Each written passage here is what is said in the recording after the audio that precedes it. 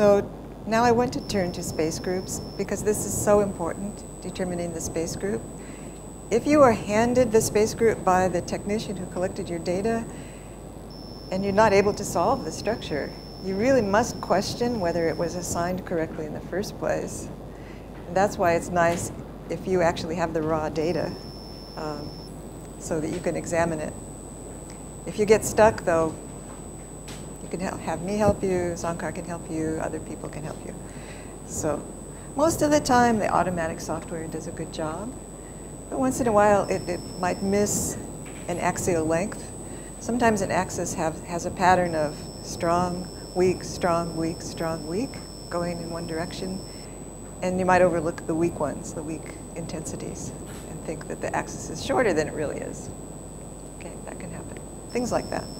Or you might think it's center-symmetric when it's non-center-symmetric, and so on. You can't really go from symmetric to non-center-symmetric because in a non-center-symmetric space group, there's more data. So you've already merged the equivalent reflections and lost half of the data if you do that. So you have to go back to the original data.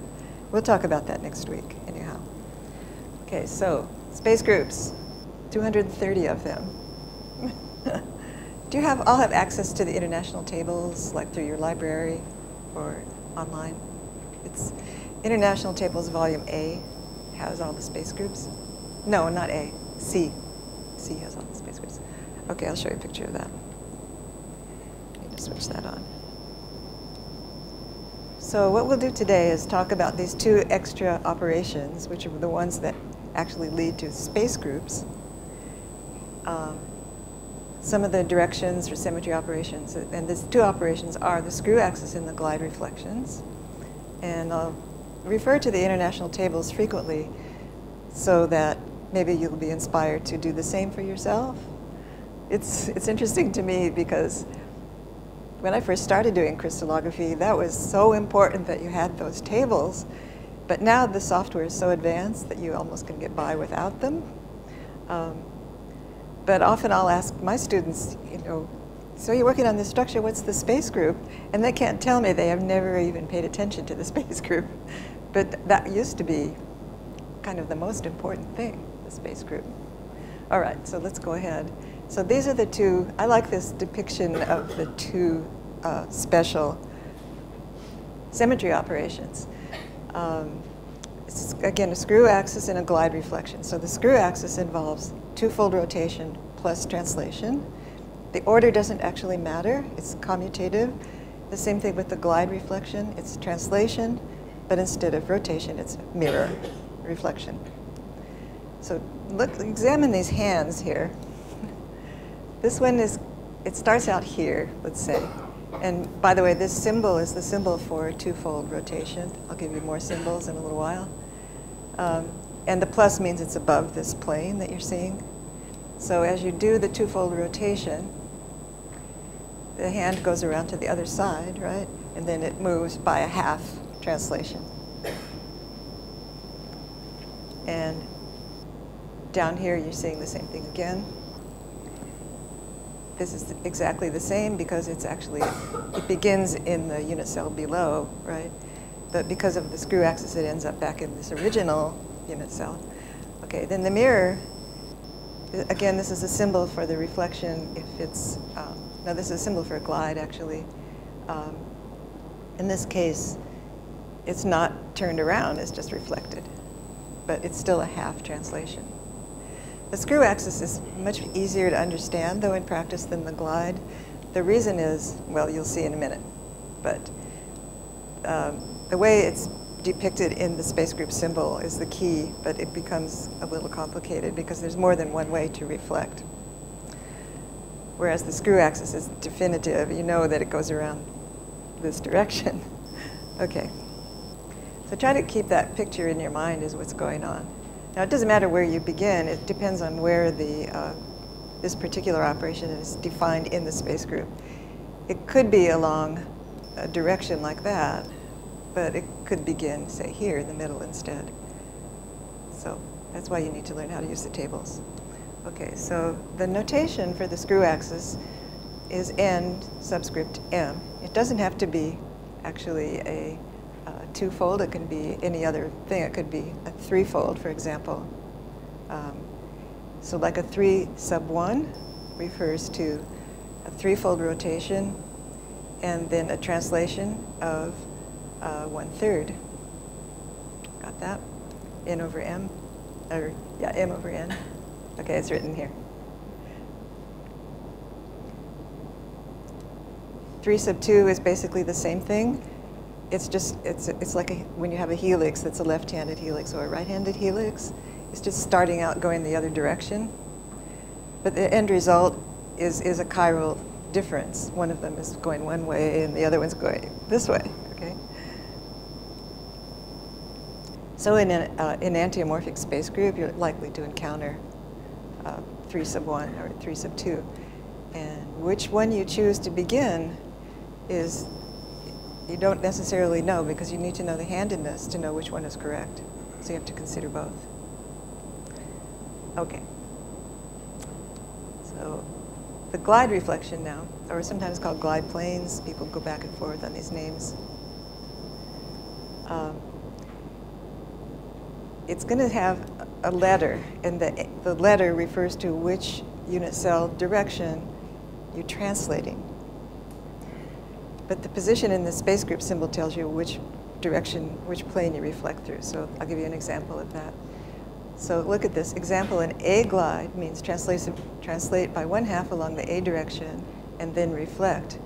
But you can either reflect through AC or AB. Okay.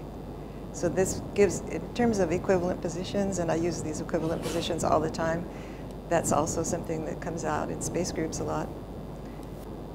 So you start out at XYZ, just some arbitrary XYZ. You end up at 1/2 plus X minus Y and Z. And you should realize, too, that you can always add or subtract 1 or 2 or anything to get to another unit cell, like something like X plus 1/2. Y minus 1 and Z is absolutely equivalent. You just added a 1, so you slid over to the next unit cell over in the Y direction. Okay. But because of this ambiguity, you have to kind of pay attention to the space group symbol. And then some glides are not actually A, B, or C. They're called N glides. So they take a diagonal direction, A plus B over 2, for example. To understand these, it really does help to look at the tables. And then there's a diamond glide, which you only see in a cubic space group. And it's actually diagonal and then divided by 4. So it's a 1/4 translation instead of 1/2. And similarly, you can go different directions. And those are called diamond glides. I just call these other ones N glides. I don't know if they have another name. Anyway, but diamond glides are called those. Okay. So let's look at this space group name conventions. This is the key to understanding what's going on. There's actually 4 sort of slots. I think about them as slots. The first one refers to the lattice type. So you can have P, you can have C, you can have I, you can have F. Those are the. C can also be A or B. So in the first, the symmetry operation, this is an orthorhombic space group. It's P212121. It's chiral. It has 3 screw axes along each of the 3 directions. It's a fairly common space group, actually. So the symmetry operation of screw axis is along A, and also along B, and also along C. This one. So remember we had 7 Bravais lattices. So this could be different, and then sometimes there's ambiguity and redundancy in the symbol, and so there are symbols that are considered to be the correct ones just by convention.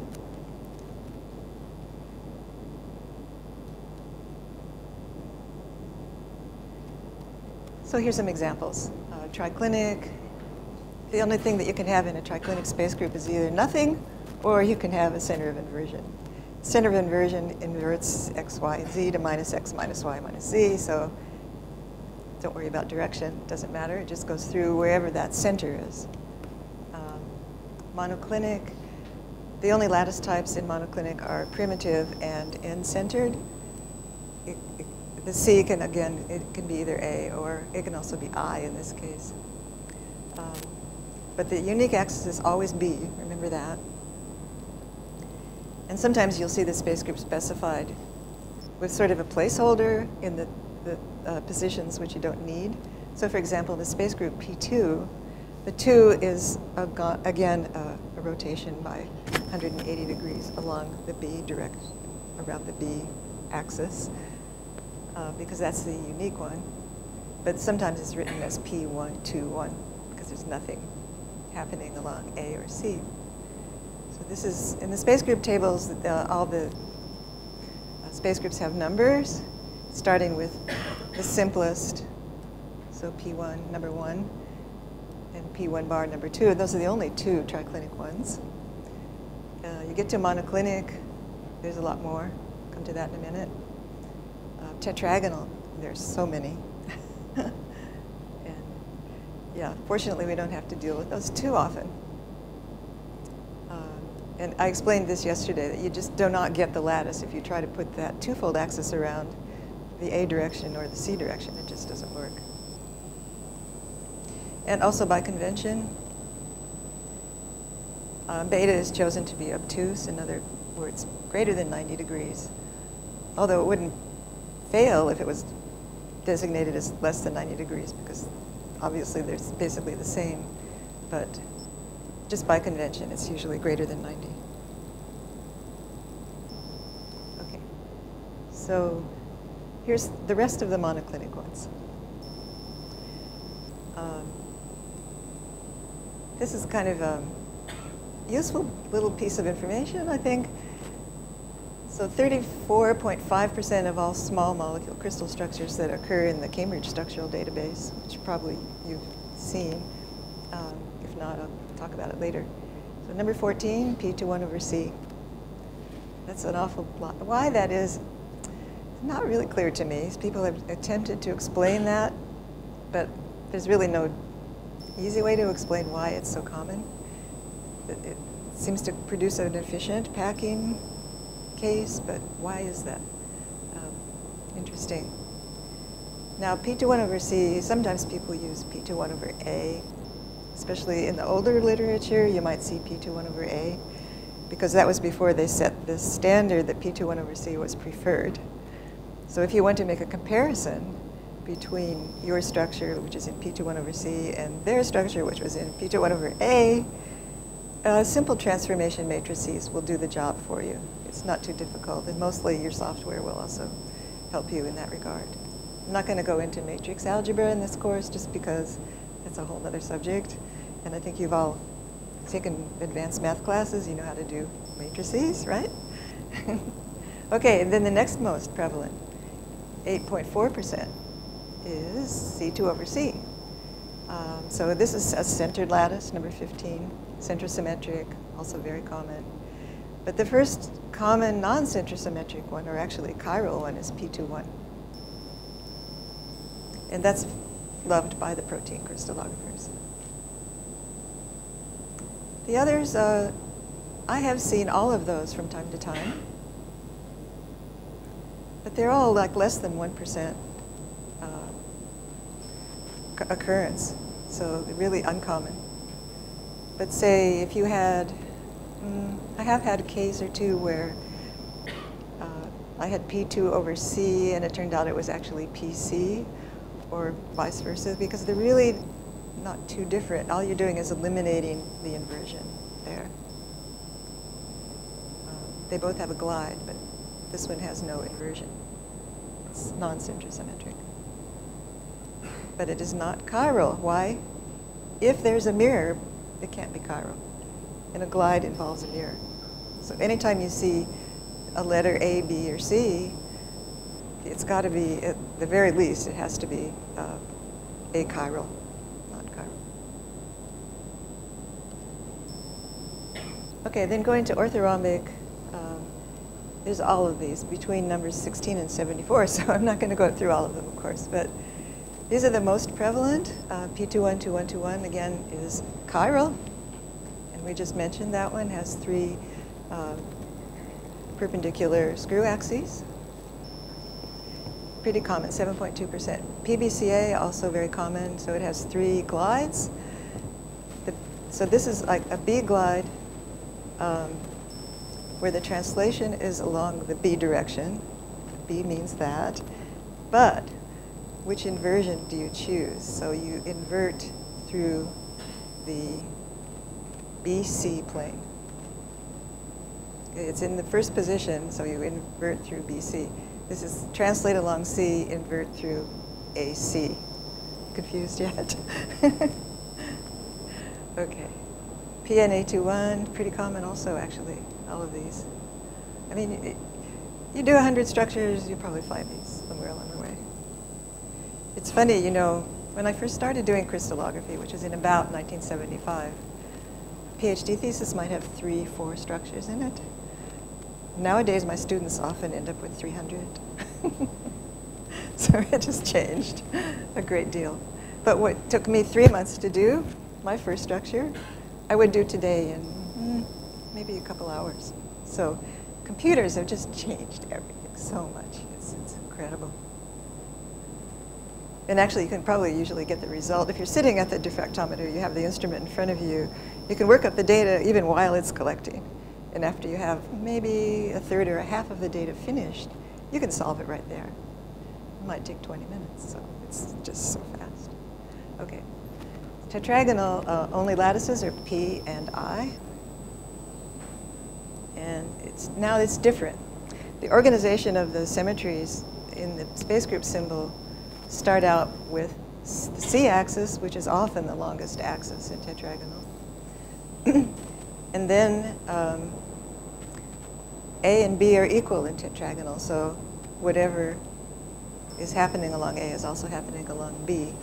And in the third position, it's not along any axes, it's along the 1, 1, 0 direction, remember, which is the diagonal between A and B. 1, 1, 0 is that direction. So that's a little tricky when you get to tetragonal. And again, there's so many space groups, 68 space groups. The most common, I for 1 over A. And even there, it's less than 1%. These are both chiral and actually are related to one another because force of 1 screw can be also a force of 3 screw. Oh no, I'm sorry, they aren't related because this is 2, 1 and this is 2. There is another space group that's force of 3, 2, 1, 2, 1. And it is just the enantiomer, essentially the enantiomeric space group to this one. And similarly here, this could be P force of 1, 2, 1, 2. Okay. I'm not going to go any further into the hexagonal and trigonal and cubic. You won't encounter those often, I don't think. And you know, to go through them here would just be a little bit tricky. But when you get to hexagonal and trigonal, if you use the hexagonal setting, it's kind of similar to this, where the C-axis is listed first, and then A and B is second. And actually, I forget what the next one is. Okay, so these international tables for crystallography. Oh, I think it might not be volume. Is it volume A? Let me look. Okay. There's all these different volumes. Some of them are just strictly protein. I guess volume A is the one with space groups. And I have an online version of that now through our library. So I don't have to lug around this big fat book. This volume C has a lot of tabulated information, like the absorption values for different elements and all kinds of tables. Actually, you don't really need most of the rest of them very often. A is the key. And it was started a long time ago with, I think, Kathleen Lonsdale, who's attributed with getting the first crystal structure of benzene. Very, very famous female crystallographer from way back. I think she began the international tables. They're revised frequently. I think the last revision was last year. There are a few changes, but the fundamental stuff hasn't changed much. Okay, let's look at some of their conventions in the international tables. The twofold rotation axis I sketched for you. yesterday. I don't know if you remember, but it looks like this. But if it's a screw axis, you add these little squiggles here, top and the bottom, if it's a twofold screw axis. These are kind of intuitive in a way. I mean, a threefold rotation, you start out with this triangle. This is now, looking down on the rotation axis. It's coming out toward you. So these are the symmetry axes normal to the plane of projection in this table. Then there's more if you're looking, in the plane of projection. So normal to the plane of projection. And it goes down, fourfold rotation axis with the center of symmetry is this sort of diamond-shaped thing with an open circle in the middle. So, and here it is, that's without inversion. Here's a one with the screw axis, 3 sub 1, or 3 sub 2. 3 sub 1 and 3 sub 2 actually denoted by different directions of the little squiggle. So you're not going to memorize all of these, although some of them are pretty intuitive, and you might want to consult the international tables. What is it saying over here?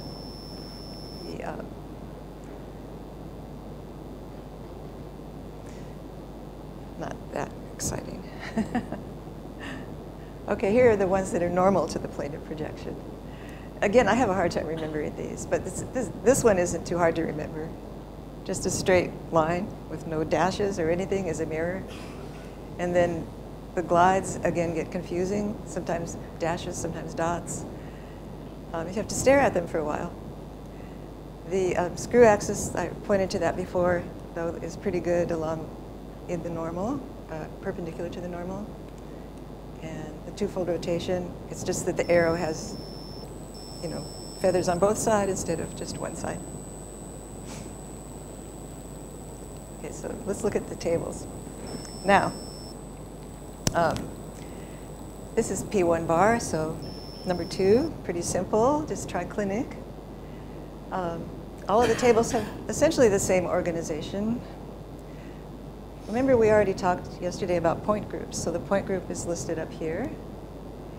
But it also gives you the old Schoenflies symbol, so that's kind of nice. Patterson symbol symmetry is given here, which is something we haven't discussed yet, but I'll briefly discuss next week. Let's see. So HM stands for Hermann-Mogan. That's most of the top information. Now these 3 here are sketches of where the symmetry operations occur with 3 different projections. The first projection is always down AC, I think. Or maybe it depends on the space group, I guess. But you can tell from here, this is AB, sorry, it's a little small. Notice that these little circles are the inversion centers. You don't have to have it at the origin. These are essentially all related by being at the edge, at the corner, but then there's also one in the middle. Does it matter where you put your molecule? No, it doesn't matter. You can start with it here, you can start with it here, you can start with it here and then decide, well, okay, my molecule has a center of inversion, I'd rather see it in the middle of the unit cell. So all you have to do is just move it by a half, and you're in the middle. And sometimes that makes a prettier picture, especially if you want to show the axes in your drawing. Some people don't even pay any attention to that, and they can be working with their structure way over in another unit cell that's 3 away from where you are here. But that's not recommended. It's better to kind of stick within the beginning unit cell. Okay, so it's so simple in triclinic because each corner has a center of inversion and there's one in the middle. Okay, then this picture is telling you about the symmetry operations and what happens when you actually carry those out. So you start with an arbitrary position. Usually they start with a circle plus, so that's the arbitrary position. Since there's a center of inversion here, when you apply the inversion, it goes below, right? And it changes hands. So this gets a minus and a comma in the middle. And the same all around. So this one's pretty easy to understand, I think. But you can imagine that they do get kind of complicated. Now, the origin is also arbitrary, as I explained before. It doesn't matter whether you have an atom at your corner or no atom. It's just that the repeat is the repeat. But usually they choose the origin at 1, or at 1 bar, where there is an inversion. And the asymmetric unit, is also of a lot of interest because it's telling you what's the minimum amount of this unit cell that you need to describe the whole thing. And actually, it's just a half of that space because the other half is always generated by inversion. So the asymmetric unit is smaller. You can count it as this, between 0 and a half, 0 and 1. What does it say? 0 and 1. Yeah. But that's also arbitrary. I mean, you could be 0 to 1, 0 to a half, and 0 to 1. Any questions about this so far? This one's pretty easy. I challenge you to do a cubic one now. Okay. There's the second page. The second page is also extremely interesting. The positions. In this case, the positions are these listed, which you saw in the previous picture. You know, there's this one, 3, 4, 5, 6, 7, 8, 9 of them. And so they've listed 9 here. 1, 2, 3, 4, 5, 6, 7, 8. Well, the first one, I guess, is, oh no, there's only 8. Wait. 2, 3, 4, 5, 6, 7, 8. Yeah, okay. And these H's, they're called Wyckoff letters. First time I used that in a paper, I misspelled Wyckoff. I was so embarrassed. So multiplicity means how often it appears. And the, oh, okay, I know. So what it's saying is, if you have something at a totally general position, not on an inversion center, it's listed as XYZ. And then this, because it's minus X minus Y minus Z, generates a second molecule. So the number, the multiplicity, in other words, of repetitions of that is 2. However, then you have these other positions which, if something resides exactly on that position, you don't get the repetition. So you can't invert something at a half, a half, a half, if it's exactly at a half, a half, a half. So we call that a special position. Okay. Don't worry too much about this down here unless you get into some really hairy fundamental crystallography. But over here, the reflection conditions, I've circled it because it's very important. When you're looking at your data, which is basically a list of HKLs, sometimes you see that there are what we call systematic absences. And these systematic absences are really the key to determining the space group. In P1 bar, there are no conditions, so you don't have any systematic absences at all. So the only ambiguity here is, if you know that it's triclinic, is determining whether it has a center of inversion or not. And the conditions aren't telling you anything.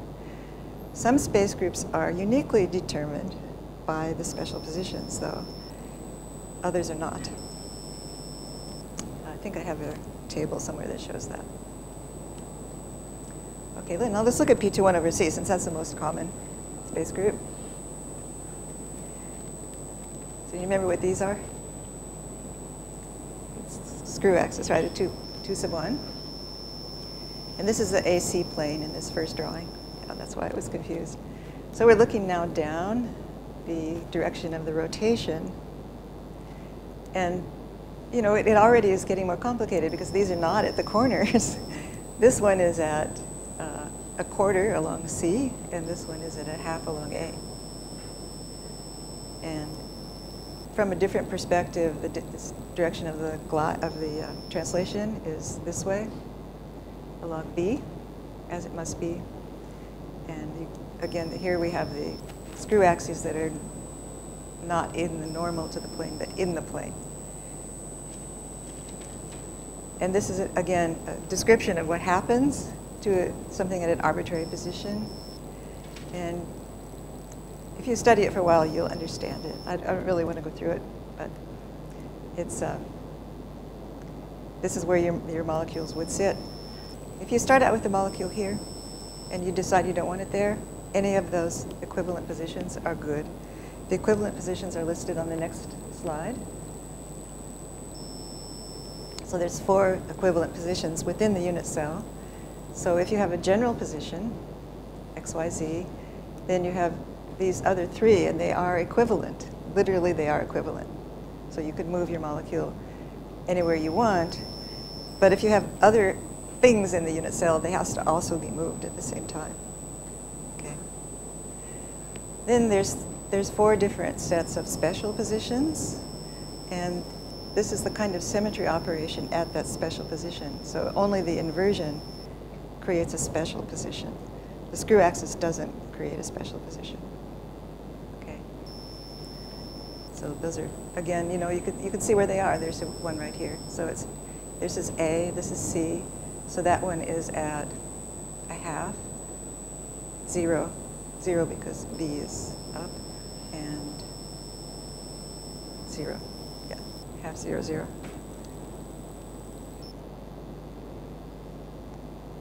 So where is it? Here, this one. So that, if you're using that one, that's Wyckoff position. Letter B, there's only 2 of them in the unit cell if something sits there. Yeah.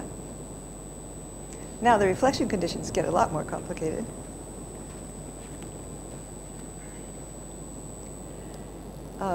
General is probably the most important one. Special is something that you might see if, let's say you had a crystal structure with one very heavy atom, like a mercury, and everything else was very light. It might give a sort of feeling that there are these conditions, but they're not actually derived directly from the space group. Well, they are, but you know, all they could do is cause confusion. These are the basic ones. 0K0 is the one that arises directly from the two-fold screw. H0L arises from the glide, which is it's a C glide, and in this case, what this means is that you would probably see a repetition of looking along the H0L direction, that L is only intense if it's even. The 2N means even. But that's not a necessary thing. The necessary thing is that L cannot be odd and have a strong intensity. So sometimes this same set of conditions is written as L is equal to 2N plus 1, meaning that that represents an absence. Okay. But the International Tables uses this convention.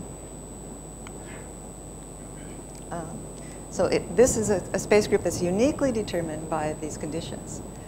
00L is actually just a subset of this one, if you look at it. Right? If this is true, then this is also true. So it's really only the first 2 that are important.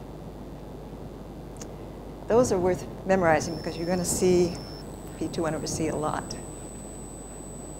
Now, okay, again, we have these general positions. So also remember that there's 4 general positions in P21 over C. It's a good thing to remember. Any questions about that? I haven't gotten an answer yet from Sankar about whether I can just give you the PowerPoint PDFs. If not, then I can just email you some of these tables. Probably we can give you the PDFs. I just haven't heard for sure. Okay, this was okay. So this was just an example of mistakes. I liked it because it came from a pretty good journal, Nature Communications. The authors, you probably can't read it. It's pretty small. They had to retract their structure because they had determined the space group later to be P2. They've written it as P21, but it's really P2 sub 1. But they had solved it in P1. A lot of softwares solve structures in P1. That's just because in P1 you don't have any constraints or anything. You just look for the structure. But that wasn't the end of the story, and so they should have actually changed it. And Although you can't really read this very well. The R value is not great, 7% in the correct space group. And it's a little bit higher, 9-something% in the incorrect space group. Both P1 and P21 are chiral, so this is a chiral structure. It's kind of a neat structure. But this wasn't too long ago, and kind of embarrassing if you do that. Okay. So it's interesting that before modern software became available, people often made mistakes. There was a crystallographer at Caltech. His name was Dick Marsh. Have you heard of him at all? And he made a career out of finding mistakes. So he published quite a few papers on errors that people had made. Extremely embarrassing, and if he caught you, you were said to be marshed. I actually did get marshed once. It wasn't a space group error, but I had called something dinitrogen, which was actually a dichloromethane. Very bad. But it seems that even now, about 1% appear to have been determined in the wrong space group. And they're missing our inversion centers. So the most common error actually is assignment of CC, which is a monoclinic space group, when it should be C2 over C. And I know why that happens, because I've personally solved structures in CC and they solved easily. But in fact, they should have been in C2 over C, and you have to figure out how to instead do it in C2 over C. Now there's a lot of checking software right now. The one I like the best is by Ton Speck. He's in the Netherlands, and he's written a program called Platon. Have any of you ever used Platon? Okay, so he'll tell you usually if he suspects that you have the space group wrong. He'll give you something like 82% agreement that it should be different. If it's more than a 90% suspicion that it should be different, he's right. But more than that, he'll even transform it for you, so you don't even have to do the matrices or anything. So hopefully, maybe by the last day, we can talk about that software a little bit. It's excellent. There's so much in it. Okay. So I'm coming back again to this idea that the precision of the structure isn't only based on the R value, it's based on the data to parameter ratio. And if you're doing the wrong space group, you have too few data usually. So your structure isn't as good either. Besides which, it'll look funny. I'll give you some examples of that. R value will be high. It won't converge easily. There's a lot of signs. Okay, so Lowry groups. If you're doing an absorption correction, for example, which you may or may not be doing because maybe the technician's doing it for you, you do need to be aware of the Lowry group. So the Lowry group refers to the point symmetry of the HKLs themselves. So I already mentioned Friedel's law, which assumes that any HKL, let me just write it, at all, like let's just say 2, 3, minus 2, in the intensity of that is exactly the same as the intensity of minus 2, minus 3, 2. In other words, it's centrosymmetric, okay? So this is Friedel's law.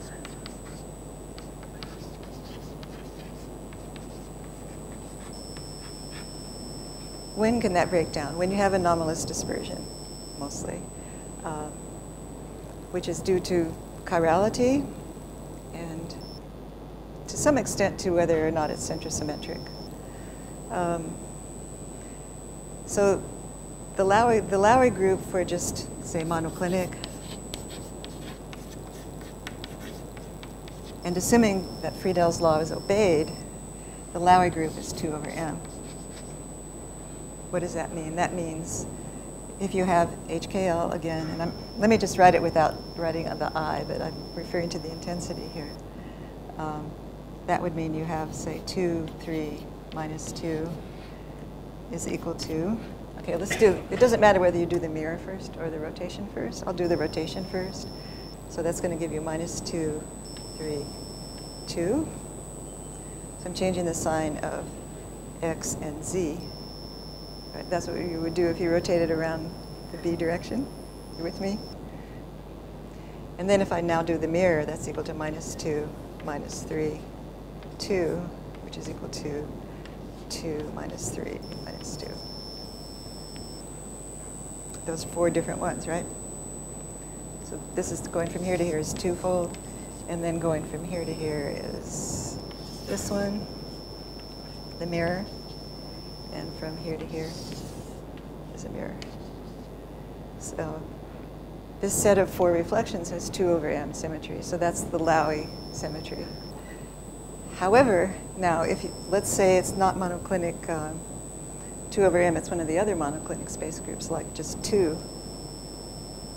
Let's go over here.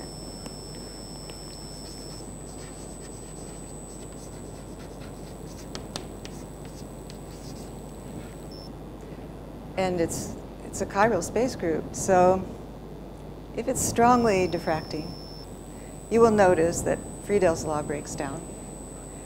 And so you don't have those same equivalents anymore. All you have is you've lost the center of symmetry. So you would only have the first 2, let's say, 2, 3, minus 2 equals minus 2, 3, 2. And those are inequivalent to the other ones that you would expect. So the highest symmetry for monoclinic is 2 over m, but you could have lower. So the important point is that if you're doing absorption correction, which depends on having the equivalence of lots of reflections, so you can kind of erase the effects of the X-rays coming in from a different direction in your crystal. This is called the multi-scan effect. You need to tell the absorption program that the Laue symmetry is lower than 2 over m if, in fact, it's P2. And you don't always know that at the beginning, so maybe you need to go back and repeat the absorption correction.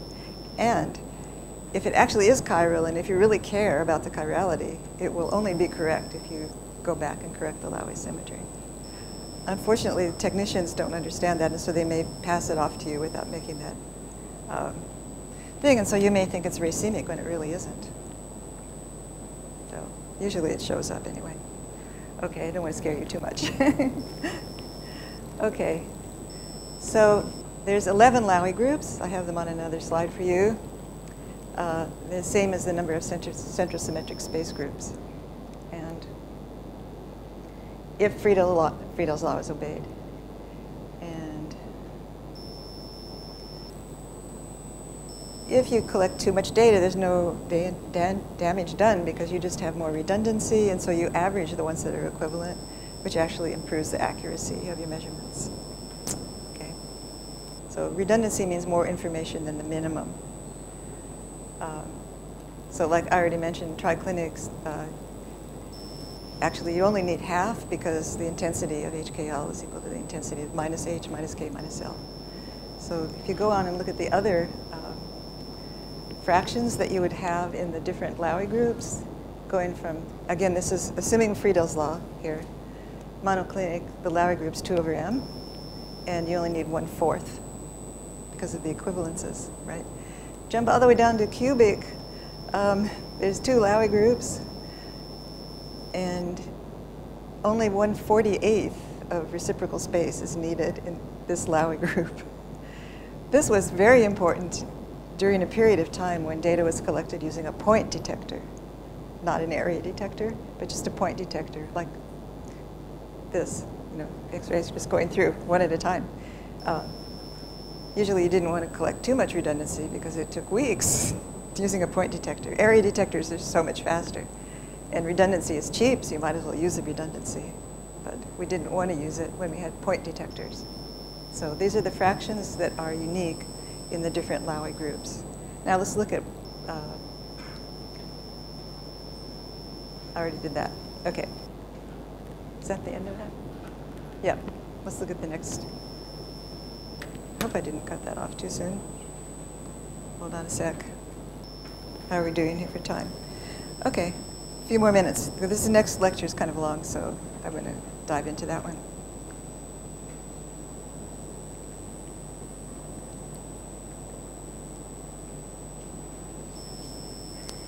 Okay, so as I've been saying, the intensities are really important in the different space groups.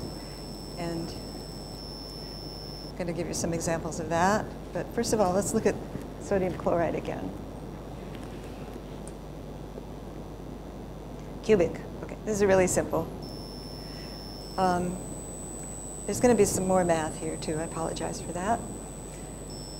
Remember back when we were showing Bragg's law and all that, we talked about things that scattered in phase with one another to give constructive interference. So that's the simple thing when you just have one thing there. But if you have two things there, like sodium and chloride, and they're not on top of each other, they don't scatter in phase. So that's the trick in solving a crystal structure, essentially, is figuring out that phase difference, which is totally related to where they are, the two atoms. So here I just assume sodium is blue and chlorine is red. Chlorine's a little bit bigger than sodium in the sense of having more electrons. And if it's scattering on top of the scattering due to the sodium, then there's going to be some improvement in the intensity. But if it's interfering by being out of phase, then there'll be loss of intensity, right? So we call this a phase shift. And so you not only have to look at the shift, but also the intensity. So the intensity is related to the number of electrons, but the total intensity or amplitude has to do with the sum of the two in this case. And this is such a simple case. That's why Bragg was able to figure this one out. Okay, so now a little math. Sorry about that.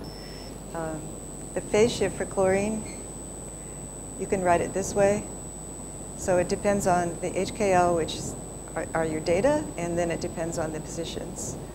X for the chlorine, Y for the chlorine, Z for the chlorine. Whoop, didn't subscript those. So that's the shift. And then there's another important thing, which is the scattering factor, which is also called the form factor, and depends on the phase shift, and which is incorporated here, and also the U value, which is the temperature factor. Okay. This is just Bragg's law. So this part of it is the scattering factor. I'll show you a sketch of that in a minute. Oh, I know what I wanted to show you, and I thought I had it here in the previous slide. Maybe it's here. So for the overall structure, you're going to add up all of these contributions as you proceed through solving the structure, getting what we call FC, F-calc. So that's the calculated structure factor. And all along, you're comparing that to the observed structure factor, which is your data. So this is the equation. To get the structure factor, it's the sum over all of the atom positions, X, Y, and Z, for the ith atom. And there's actually a real part and an imaginary part to it. The early crystal structures that were solved were all centrosymmetric because they couldn't deal with the imaginary part. So centrosymmetric structures do not have the imaginary parts, much easier mathematically. The calculated structure factor, oops. I think I wanted that to be O there. The observed structure factor is the square root of the, well, I didn't, yeah, okay. Yeah, observed is the square root of the intensity of the HKL. That should be an O for observed.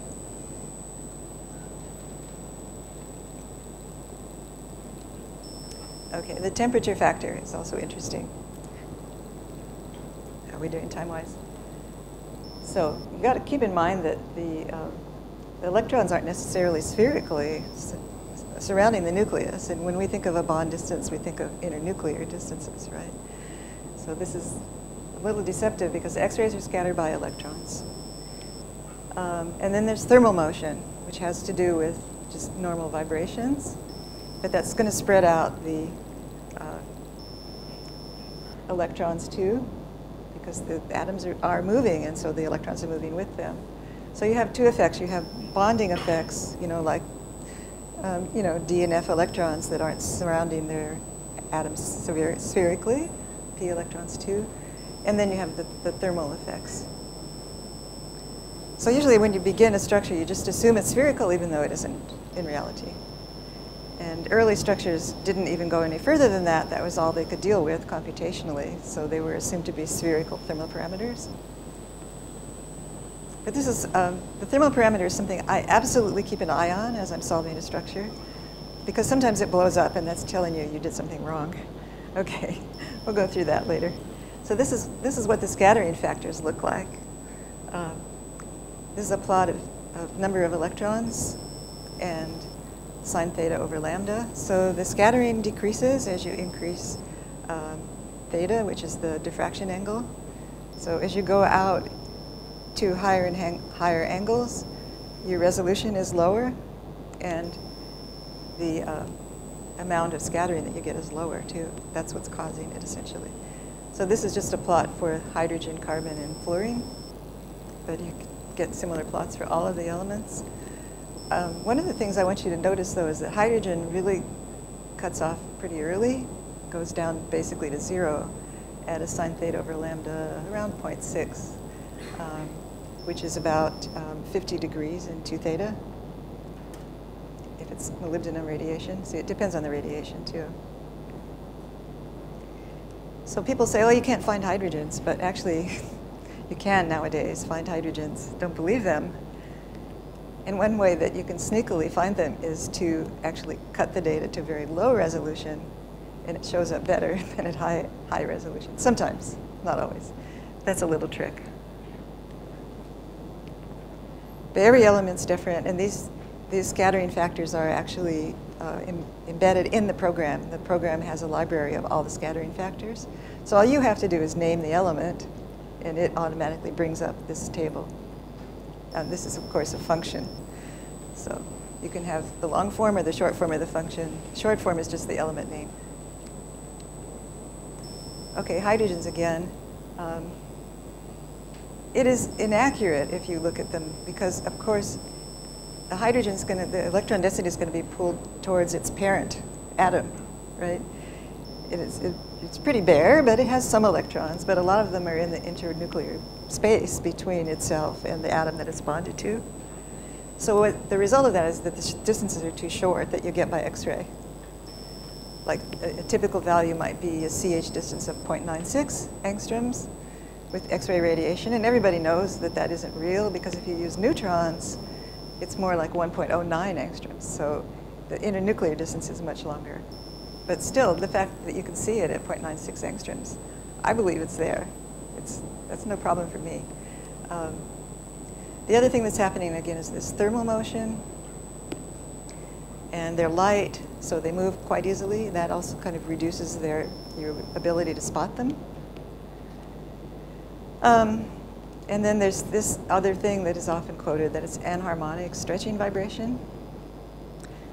But to get away from this problem, you can go to lower and lower and lower temperatures. And actually, I have some data that I can show you where if you go to helium temperatures, the values that you get are very similar to what you get with neutron diffraction. So you're just cutting out that thermal motion at low temperatures. Helium's expensive, though, so you don't do it. Well, so are neutrons. OK. So the observed structure factors are square roots of observed experimental intensities. And the calculated structure factor depends on your structure, how much of it you have. If your structure is finished, you've found all the atoms, you've refined them, and they're happy in their places, you've got your structure.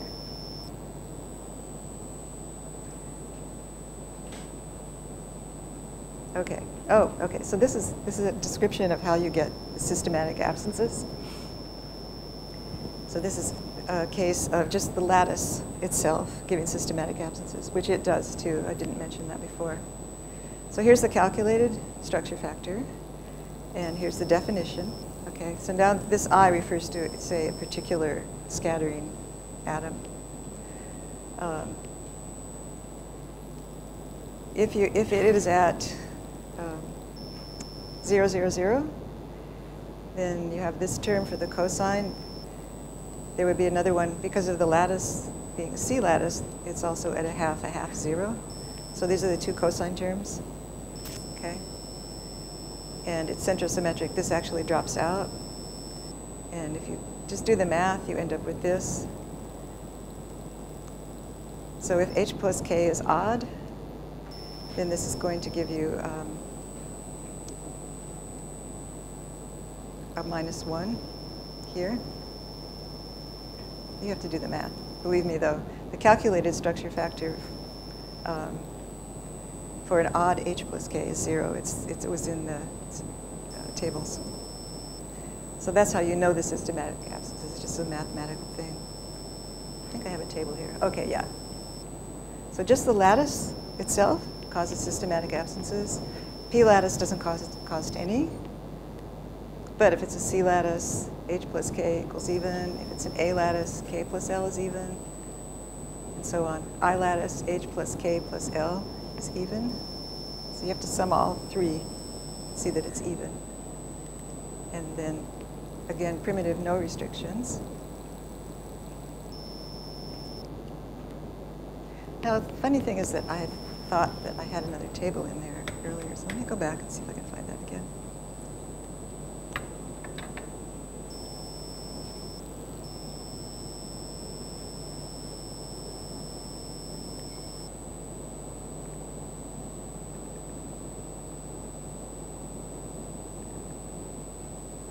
Yeah, I think, well, this is one of them. I like this table a lot because sometimes I don't remember the Lowy groups. So I thought I had this one in the slide, but hopefully you can see it. So these heavy lines here separating the different crystal systems, and the Lowy groups that are possible within each of those systems are given here. So again, like monoclinic can be 2, can be M, or it can be 2 over M, and so on. And again, when in the absorption correction programs, you need to know these possibilities. If you don't know what it is yet, and you haven't solved the structure yet, you can just pick the highest symmetry and then deal with it later if necessary. I think before we do the rest of that particular presentation, we should take a break. And I'm going to see, I omitted another table that I wanted to show you.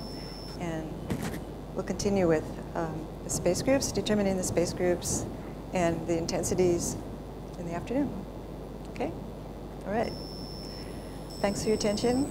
Come on up and ask me if you have any questions. Some of these tables are really good, and if you don't have access to the international tables, I should send them to you, for sure.